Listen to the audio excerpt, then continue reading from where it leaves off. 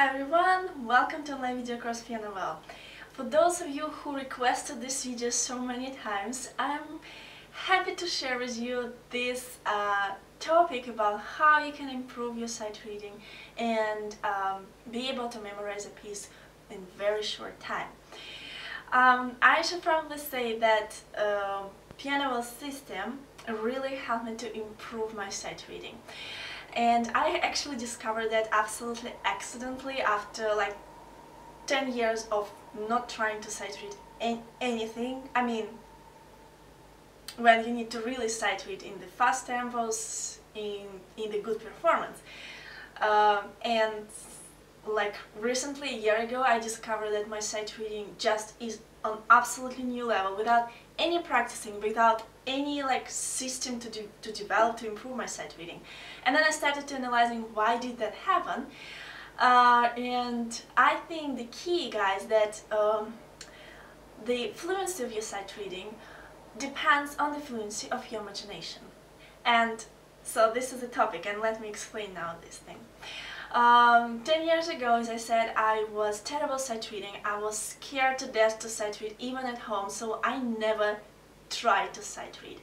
And if I would have to do this, then I would stumble after every single note, trying to catch anything in the score, and well, playing anything with my absolutely clumsy hands and feeling absolutely uncomfortable while playing, with bad tone, with bad technique. So that was me. And I was always given this advice to read notes ahead.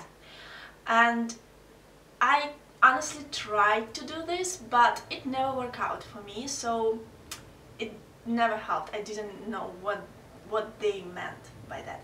So now, if we're really thinking about this word reading the notes ahead, about this word read, when we're reading the text, when we're reading the book, when we recite it in our mind, we would hear every note, hear every word that we're saying, like we are talking, we are speaking these words in our mind, right? And that would let us understand the words better. And eventually, if we want to say that out loud, our tongue probably follow this sound, follow this memory, follow these sensations, and would pronounce the word. And faster we can read, faster we can talk, and faster we can talk, faster we can read, so it's all connected. So the same thing is happening with sight reading, because when you're able to imagine every single note, so now I'm like telling you the secret about this reading note ahead. That means you simply pre-hear, you're able to imagine the next step you're about to make, then hands will follow. So in this case, fluency of your sight reading depends on the fluency of your imagination. What I would really suggest to you is, no matter what is your background, even if you like 30 years, 20 years experienced pianist and you still struggle with that, I would really suggest you to take the score, go away from the piano, and start imagining every note. And even in the very thick texture, you have to imagine all the parts in your head. You might start with very simple one, like 2 parts, exercise, 2 lines, like grade A or grade 2, like you're 6 years old again. But trust me, if you never try that, that will be an adventure for you. And eventually I myself developed my ability to read the score at that point that I can open any score I want, even if this is a concerto, I can read like 2 parts, my part and the orchestra part, and I can imagine every single note in the correct timbre. My own part I could imagine like in vocal voice, in choir, in strings, any timbres that would suit the music. And also I can imagine every note in the right harmony, in the right dynamics and voicing. In this case, when you start sight reading, that will improve the quality of your sight reading. That will improve your tone, your technique. You can sight read in fast tempos, catching all musical nuances, like all articulations, all dynamic nuances, time, like rubato, tempo deviations, everything. Because first you can imagine that in your head. And so basically, if I would try to describe my sight reading, how it goes in my mind,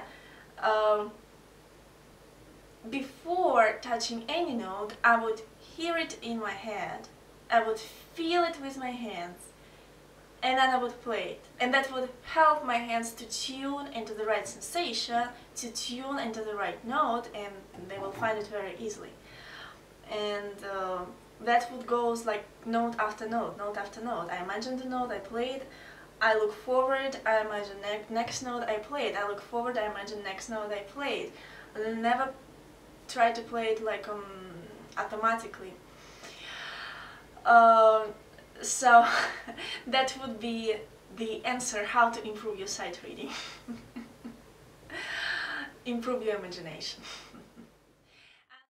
And about memorizing the piece in short time, I believe that I mean, now I don't have any problems with it. It's not even a task for me to memorize it, because by the end of the week, when I finish with my piece, when I analyze it by piano system, when I imagine every note, you know, I imagine every note in the movement, in the harmony, in dynamics, in voicing. I feel phrasing. I make every intonation, articulation. So it's all in my mind. It's all in my sensations, and I don't have any problems to memorize the piece because it's all in my head already. So I mean, I don't have to, you know, to use that all the way when you have to play a small section many times, waiting when your fingers would remember the notes, or just to memorize something an artificial way, or play it enough until it gets to your head. No, I just started from my head, and then the hands would follow. Of course, in some pieces I may have a little problem, then I would spend maybe a couple of hours really concentrating on memorizing some difficult sections, but yet I never struggle with this, like I know many other students do. So my advice for you guys is develop your imagination. Then you will develop your tone, your technique, your sight reading, and your ability to memorize a piece. Your memory. Memorization, how to say? I don't know. Alright guys, have a great day, and I'll see you soon in my next video. Bye bye.